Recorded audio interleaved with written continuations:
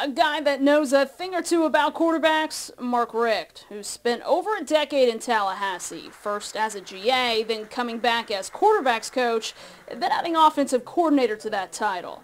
Richt back in Tallahassee Tuesday. Speaking to the Tallahassee Quarterback Club, he said he did have a chance to check out campus before the event, reliving some good memories.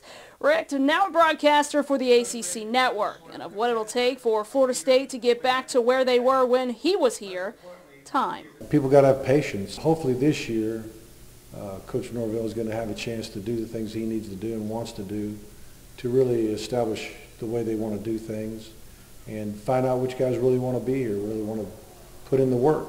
I asked Coach who he thought the early favorite to win the ACC was. Clemson it is, folks.